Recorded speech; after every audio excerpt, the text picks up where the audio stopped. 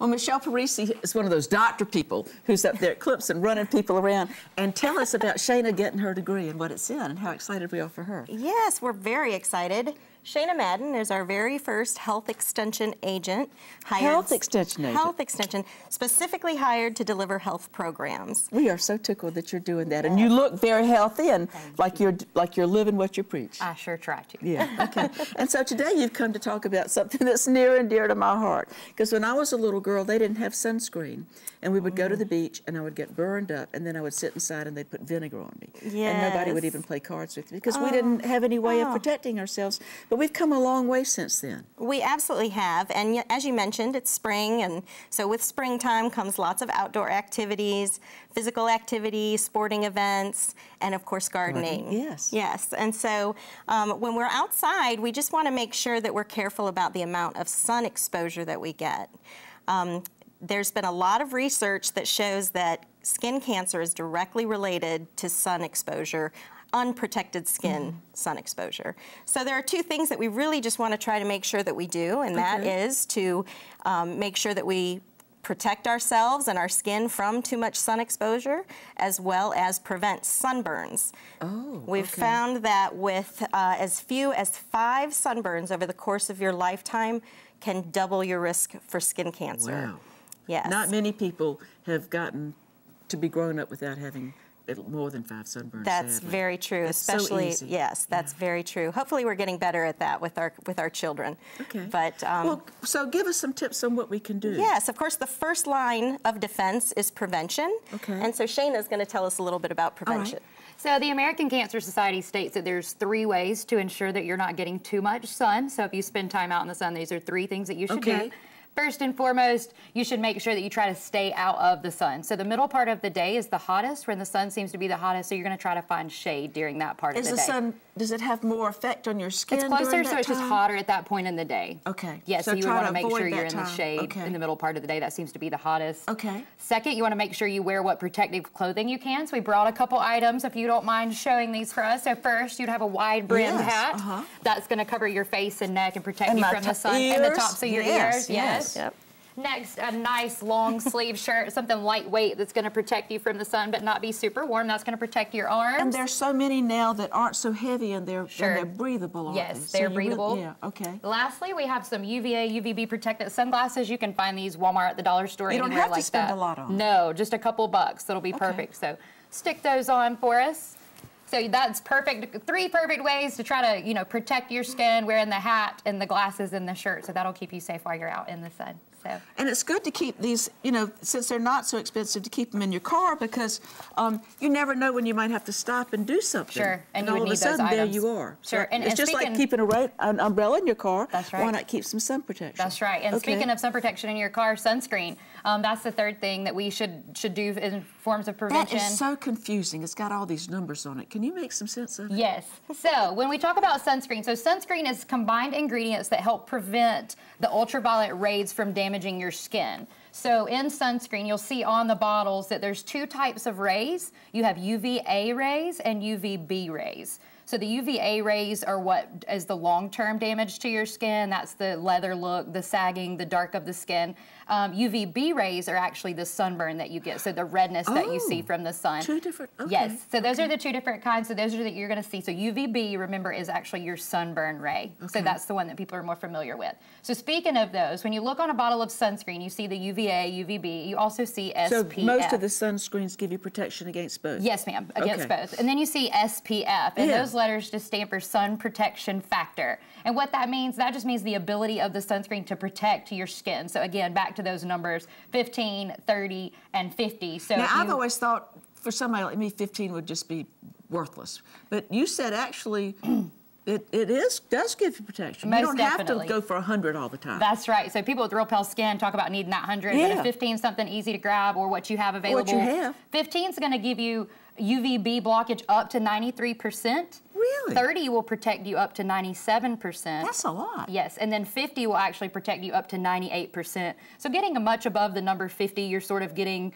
your protection there, and that's going to give you the best on the highest level. But again, all three of those are going to give you those numbers, and it's just that percentage. If you have a chance of skin cancer in your family or you're ultra sensitive, just those steps up, those percentage differences But I don't have to can go make a for lot. 100. No, you don't have to. Because sometimes I can't find that. That's correct. So Okay. these are the three most common that you typically see in the store, All right. 15, Well, thank 30, you. and 50. Okay. Yeah. So those are the three that you would most commonly see. So speaking of sunscreen, anyone over the ages of 6 months should use sunscreen. Okay. So even if you work inside, you know, research has shown that even walking to and from the car or sitting near a window at work, the windows in driving the car. in the car on the way Yes, to so work, yeah. our windows block against UVB, which are the rays that cause the sunburn, but they're not going to block out those UVA aging. rays that give us those aging effects that you can't really see. Okay, So yeah, okay. most definitely you're going to want to wear sunscreen on a daily basis, whether you're inside or out. Okay. So, yeah, and then lastly, here I have a shot glass. This represents 1 ounce. So science has shown that for application of the entire body, 1 ounce would be enough for a full day in the sun. Even for like one if you had on application. shorts, you could do your legs Yes. and your for the legs entire and body, everything? 1 ounce Okay. is good. Yeah, so if you're at the beach or gardening or out in the sun all day long, you would be expected to use up to a fourth to a half of the bottle of an 8 ounce bottle. Oh, because you can't just put it on once. That's right. So you put it on 30 minutes prior to exposure. It takes a while for it to kind of get Yeah, so you want to get it in activated? like 30 minutes before you get out in the sun. Okay. And then after that, you have to reapply every 2 hours. Even So if you don't go swimming. That's correct. So reapplication is just as important as that initial application. Okay. If you are swimming or sweating or toweling off, then you're going to want to reapply even sooner if you're wet that entire time. Now, they have fancy ones that are expensive, and then they have the store brands. Do you think it's okay to get the less expensive ones? Most definitely I do. Again, you're just looking for that protection. You're looking for the UVA, UVB protection and making sure that you have that, you know, the SPF factor. Okay. Well, I feel like I have really learned something. Thank you very much. Well, hopefully you'll be able to identify what those numbers mean the next time you see those in the store. If you go out in the boat, and the one thing I've learned about boats is you can't count on the boat starting every time you want it to. You cannot. So if you get cannot. in a situation where, you, unfortunately, for whatever reason, you end up getting more sun than you meant to, is there anything you do to kind of minimize the damage? Absolutely, absolutely. So when you get a sunburn, there are basically 4 steps that you want to take in order to treat the sunburn. So the first thing that you want to do is cool your skin off immediately. So if you're near a lake or a nice cool pool, you'll want to jump in, get your skin cooled off, and then get out of the sun, of course. Get out of the sun, yeah. Right. So then the second thing... But actually getting in that cool water can help minimize some of the damage. That's right. It stops the temperature, obviously stops causing burning into deeper layers of your skin. Oh, okay. Yes, so we want to cool it off. All right. The second thing we want to do is try to decrease inflammation. With a sunburn, you're typically having inflammation on your skin.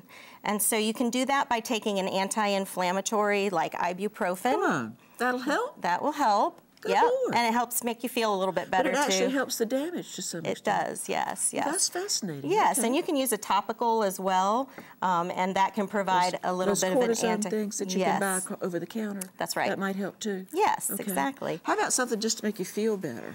Yes, we do have something that can make you feel better. With a sunburn, one of the problems is that your skin gets very dry. A sunburn will kind of pull moisture away from your skin and away from your body. And so what you can do is use one of our age-old remedies that we've heard about, and this is actually an aloe Well, since plant. it's a gardening show, I think that's very appropriate. That's right. So we brought some aloe to show you.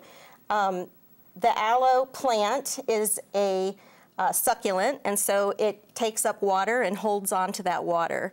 Well, it will do the same thing on your skin. If you put aloe on your skin, it actually acts as a barrier for moisture. Yeah, so the water, it kind of just keeps the moisture in your skin and keeps you from getting dry. When you get dry, you get cracks, and that causes an increased risk of infection.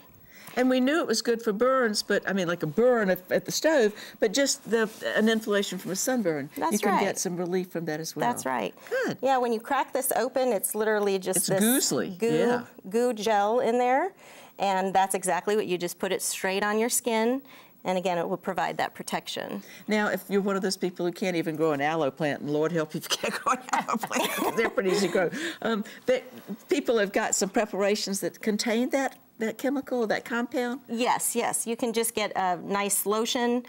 Sometimes, and actually you can just use a regular light lotion. We recommend that it's not fragrant. It has no fragrance in it so that it doesn't irritate the skin even more. But you can also just get plain old aloe vera gel. Okay, so tell me the 4 things to do. First is to Cool it cool down. off, okay. Yeah, want to cool your skin off. The second thing is to try to decrease inflammation with ibuprofen. Okay. The third thing we didn't actually touch on, but it's getting lots of water, drinking your fluids in order to keep from getting dehydrated. And the fourth thing is... Because you've lost a lot of moisture through the sunburn. Okay. That's right, exactly. And the fourth thing is moisturize your skin using something like a light lotion or some aloe vera. I go to the doctor every year because I have had a lot of sun exposure, and often they find little spots on me, and I'm glad for that because I feel like it prevents melanoma, which I certainly don't want to have.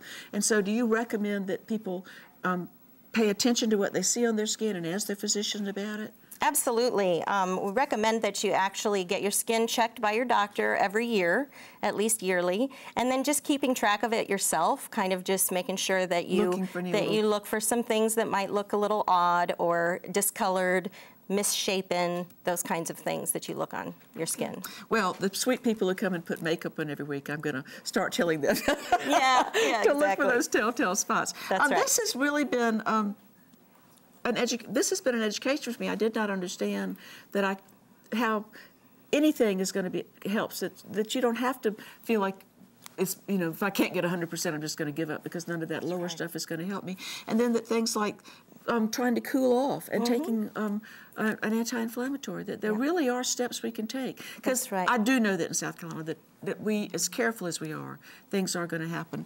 And but that we really should, in addition to keeping an umbrella in our car, we should have sunscreen and some of the other things that you've reminded us of. Well, I'm glad that y'all have added safety to your list of responsibilities, and I want to thank you for all the work, obviously, that you did looking these facts up and for sharing with us today. Thank you for having us. Okay, it's been great.